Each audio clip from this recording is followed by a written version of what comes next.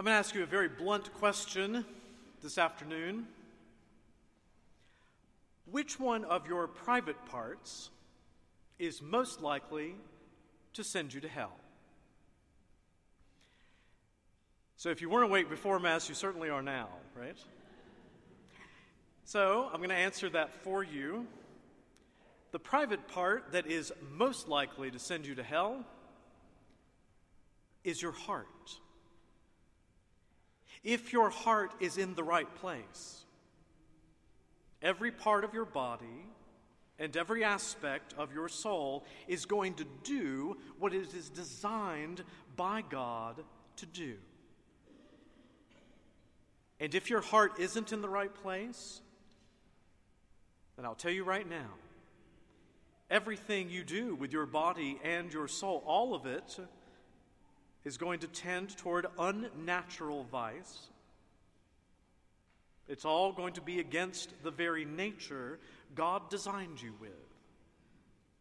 And it's going to be a sin against the supernatural grace of love that the Lord poured into your heart in abundance at your baptism. When 3 little shepherd children at Fatima in Portugal were given a terrifying vision of hell, Jacinta Martos asked the Blessed Mother, "What is the sin that sends most people to hell?" And Our Lady told her, "Sins against chastity." My friends, this was in 1917. The internet hadn't even been invented yet, right? Now, many moral theologians will argue that sins against the 6th and 9th commandments are not necessarily the worst ones in the grand scheme of things, but they often can be incredibly destructive beyond the intentions of anyone who commits them. We live in a particularly immodest age, and by that I don't just mean some skimpy clothing here and there on billboards, right? I mean, there are many people for whom the only taboo you cannot talk about and even engage intelligently is the Catholic Church's teaching on sex, marriage, and family life. It's almost totally rejected outside of the church. It's under attack like never in its history before inside the church. From nuns all the way to cardinals.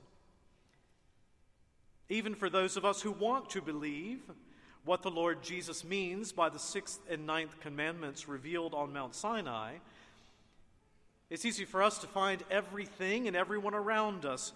Seems like they're conspiring to make us think that our true freedom is in the liberation of every part of our body except for the heart.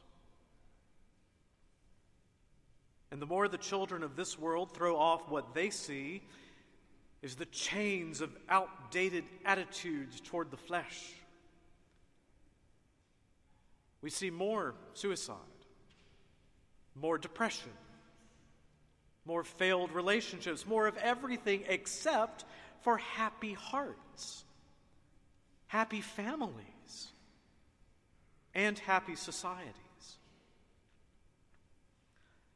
Now, of course, if you think I'm going to stand here and preach a diatribe against all of the various sins committed by everyone else in this area,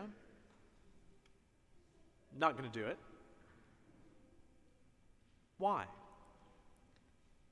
Because the best way to root out a vice from our lives is not to wallow in our failings of the past, but to develop the opposing virtue in patience, humility, and meekness. You know, I've been a priest for long enough to let you in on a secret. You know, whenever I see somebody ranting and raving about somebody else's sins, I stand back and say, you better watch out. I'm reminded of those terrifying words of Jesus to Peter. Satan demanded to have you that he might sift you like wheat. But I have prayed for you, that your faith may not fail. And when you have turned again, confirm your brothers. Remember that the Lord says this in predicting that Peter will betray him. It is a reminder that every single one of us, without exception, can be sifted like wheat by the prince of darkness at any time. And we should have the humility and compassion to admit, only by the grace of God go I. The virtue of chastity is mocked today as some kind of medieval puritanical neurosis. Oh, those poor Catholics, they just suck all the fun out of life, right? And even believing Christians have this tendency sometimes to reduce it to the mere state of not doing X, Y, and Z with A, B, and C, whether those letters represent people, places, things, or times. We abuse the virtue of modesty by pretending that our bodies and even our natural desires are bad, when in fact, modesty reminds us that which is sacred is veiled. Not because it's bad, but because it is set apart by our loving God for something wonderful and amazing. Think about when you come into church. How many things do you see that are veiled in the church? Right? The tabernacle, the chalice, the altar. Many of our women choose to veil. Why? Because they're vessels of life. Is it because any of these things are filthy? Oh, no. On the contrary, they are precious to God. That is why our bodies are veiled appropriately, because they are temples of the Holy Spirit. They are places of worship of the living and true God. As St. John Paul II once said of pornography, pornography is not wrong because of what it shows of the human person. It is wrong because of what it doesn't show. Namely, the dignity of the body as designed by our wise God.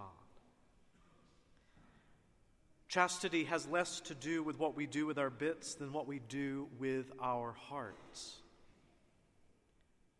If our heart is undivided, unfettered, unashamed, then it will order our bodies and souls, our relationships, and our homes. St. Francis de Sales, whose introduction to the devout life is accompanying us through this first part of 2020, reminds us that chastity is the lily of the virtues and makes men almost equal to the angels. And everyone greatly needs this virtue. Blessed are the pure of heart, for they shall see God. If we want to go to heaven, if we want to see God face to face, then you know what? We're not going to get there if our heart is divided, fractured by what sin causes in us.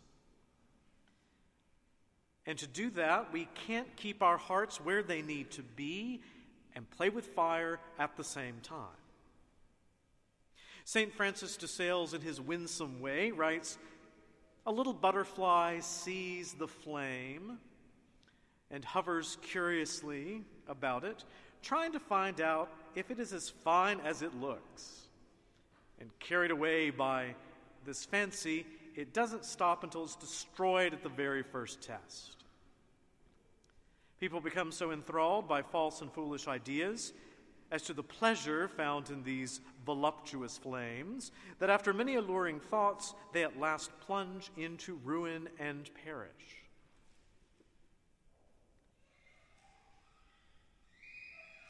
What is the most sad part of sins against purity? It's not the pleasure. It's not the bodies. It's not even the feelings. It's the fact that we deceive ourselves in accepting an unreal situation. And whenever we accept the unreal in place of the real, it's going to hit us hard. If you have ever had a relationship destroyed, or if you yourself have destroyed it, you know exactly how this happens.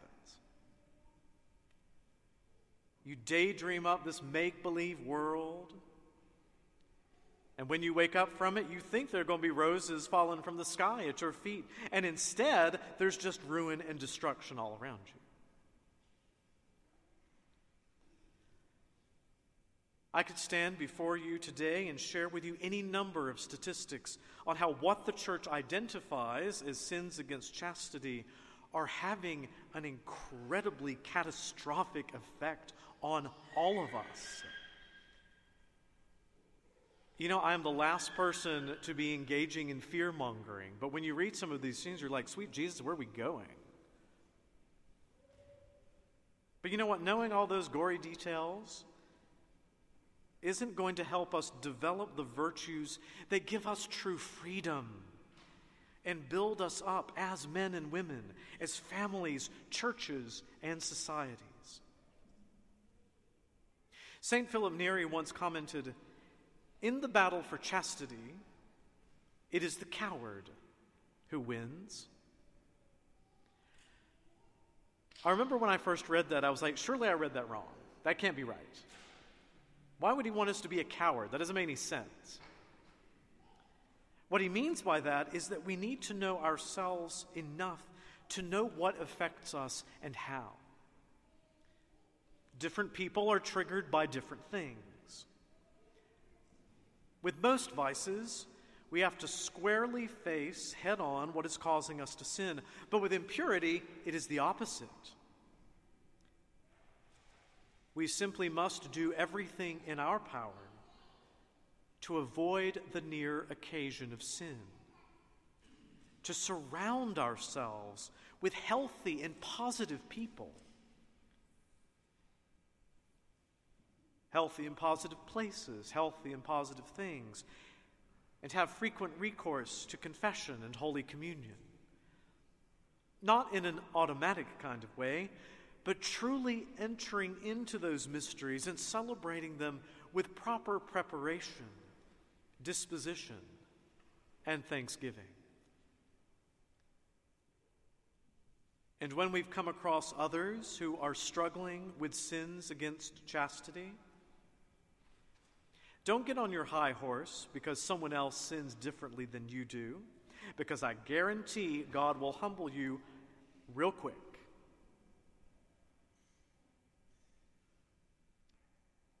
Like I said last week, keep calm and carry on.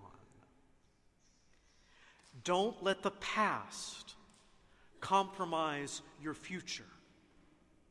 Every saint has a past, and every sinner has a future, as St. Augustine once wrote. If you are struggling in this area, and if the statistics are valid, we're all in this together, my friends. Don't fool yourselves. Then don't despair.